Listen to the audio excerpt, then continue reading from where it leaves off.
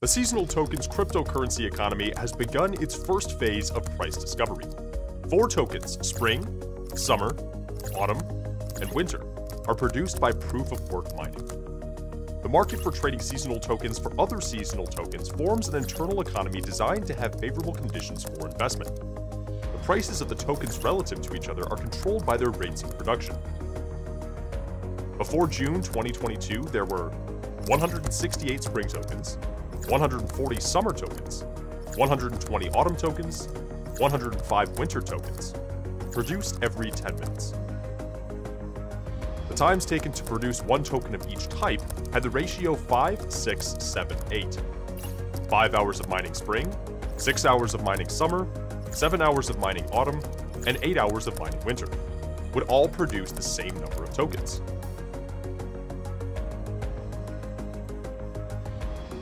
The prices of the tokens relative to each other have fluctuated around this ratio. On the 5th of June, the rate of production of spring tokens was cut in half.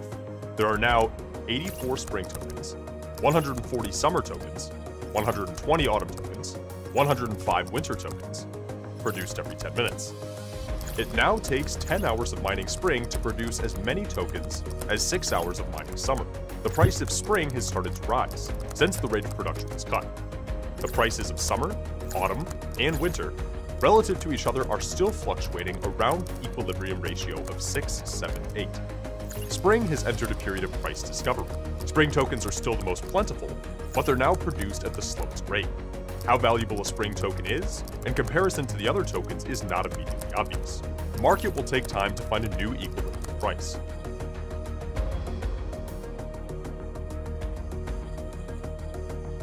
The tokens are designed to oscillate around each other in price over the course of 3 years. Every 9 months, the rate of production of one of the tokens is cut in half. The token that's produced at the fastest rate becomes produced at the slowest.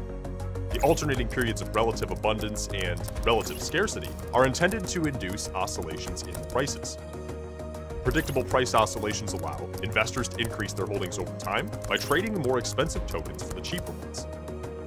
Those cheap tokens will become more expensive in comparison to the other tokens later on, allowing the investors to trade again. By following the rule, always trade tokens for more tokens of a different type. An investor can guarantee that the number of tokens in the investment will increase with every trade and will never decrease. The risk of making a loss, measured in tokens, can be eliminated.